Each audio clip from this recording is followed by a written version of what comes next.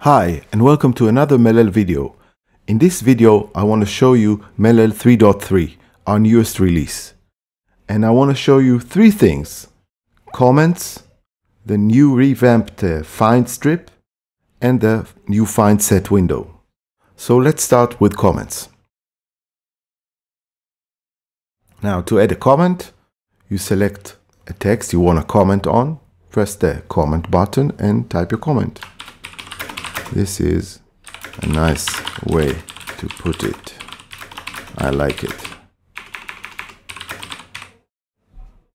To step out of the comment, you can simply press Tab or click somewhere in the text. Let's add another comment.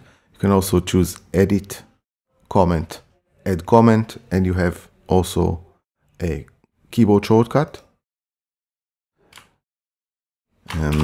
Maybe we can say this another way. Now you can also format the text in a comment, so I can choose the text, face bold, or maybe make the whole thing use a bigger font, or maybe change the font, and so on.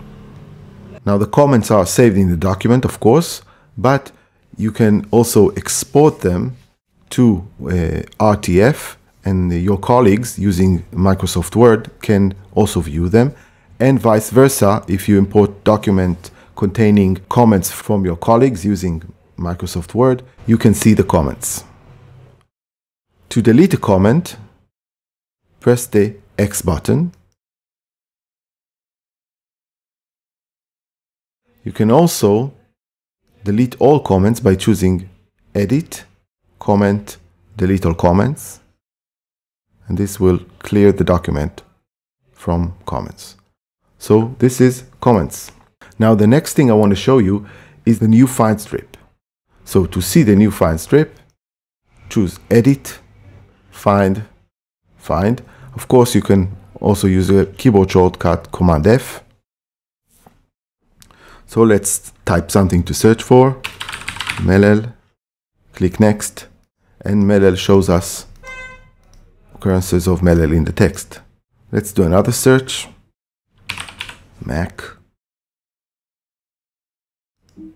Very simple.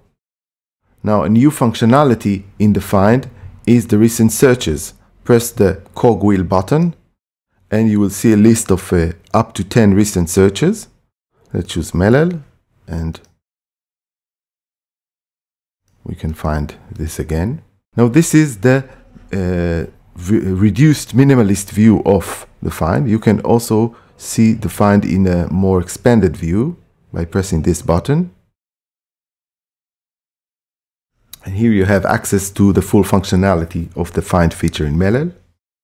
So let's do something a little bit more complicated. Let's search for text that is set in italic. So from this menu, I'll choose anything, and face is italic. Click Next, and I can see all places where the text is set in italic. Of course, in the expanded view, I also have the replace field. So let's do something more complex and replace some text.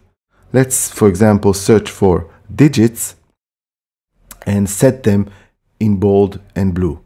So I'll delete that and clear the formatting. Insert digit.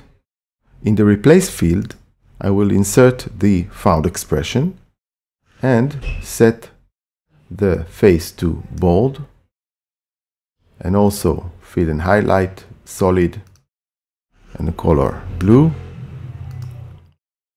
Click Replace All, and all the digits in the document turned blue and bold. Now once I did that, and I don't want to repeat that every time I want to do this operation, I can save this whole setup in a Find action. And I do this by using the cogwheel button, Save Find Action As. Let's name it make digits bold and blue. Save. And that's it. Now I can recall find actions by clicking the cogwheel button, load find action, and load the find action here. I can also use it in the FindSet window, which is the next thing I want to show you. But first, let's undo this change. And let's see the FindSet window. Choose Edit, Find, FindSet. Now, what is a FindSet? FindSet is a collection of find actions, which we can perform in bulk on a document. In the FindSet window, we have an arrangement which is similar to what we have in iTunes. So we have 3 columns here. On the left, the list of available FindSets. On the right, on the middle, we have the list of actions in the selected FindSet. And when we select a find action, let's select the find actions we just did. Find action we just did, make digits bold and blue.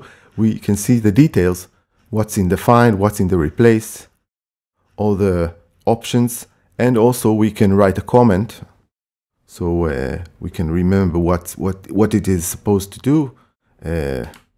Find digits and make them blue, and we'll save the comment.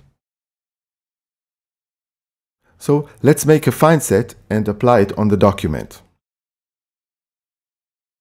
Press the plus button here. Let's name it My Fancy FindSet and add some actions to it. So let's mark Mellel. This is a find action that will find occurrences of Mellel and mark it with a yellow marker. Italicize Mac. So this action will find Mac and will make it italic. And let's also add the digits to bold and blue. So we have these 3 actions. Now to run the FindSet, we simply press the play button, and Mellel ran all 3 actions on the document and displays the results here. It shows that how many times mark Mellel was used, how many times italicize Mac, etc.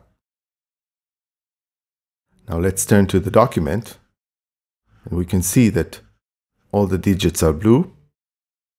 Occurrences of Mellel are marked in a yellow marker, and the word Mac is italicized. Now, one last thing I want to show you about the FindSet is sharing. You can click the FindSet here and drag it to the desktop. Drag it here. And here you have a PFS file, which you can send to colleagues and friends, and they can use this in their Mellel endeavors. And this is a really nice way to demonstrate how to do stuff or to share complicated find actions you devised. So this is the new FindSet window, and this is Mellel 3.3. Thanks and goodbye.